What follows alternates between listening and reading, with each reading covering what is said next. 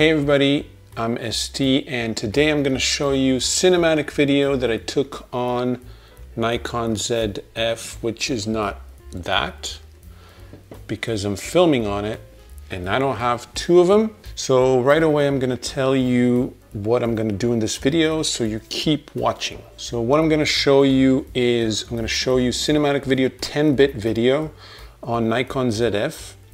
That is indoor, that I took some video of me cooking. I'm not a great cook, but whatever. And then I'm gonna also show you 10-bit video filmed in N-Log that I took outside. So some trees and some ocean and stuff like that. And then I'm going to compare skin tones between 10-bit and 8-bit. So keep watching.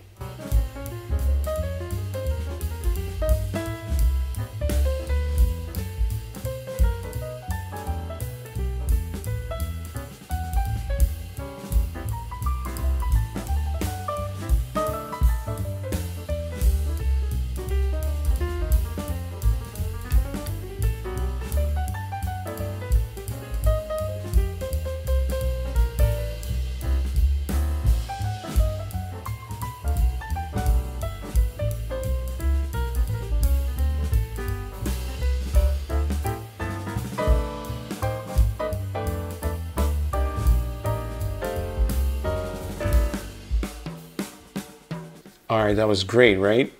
Now you're hungry.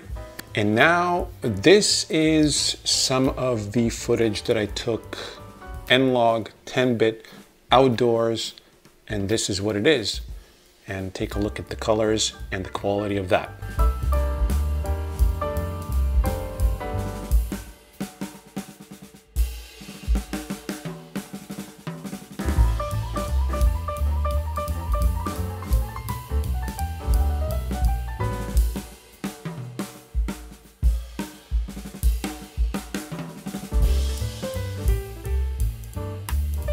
Is the quality good?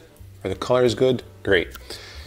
Please hit that like button and subscribe. And if you need presets and LUTs for this camera or any other Nikon cameras or any other camera, because these presets and LUTs will work on any Nikon camera and any other camera.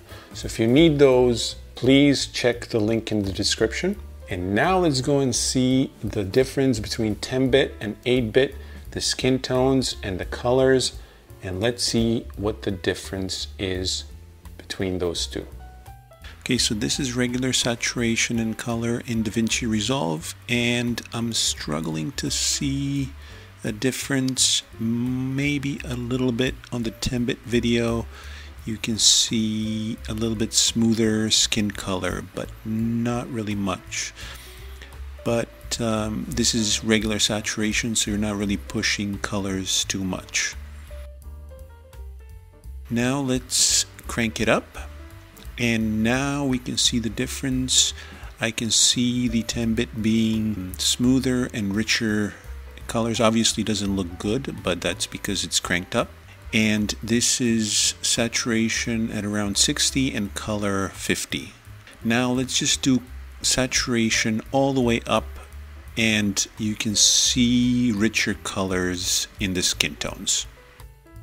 All right, great. So once again, please hit that like and subscribe, and I will see you in the next video.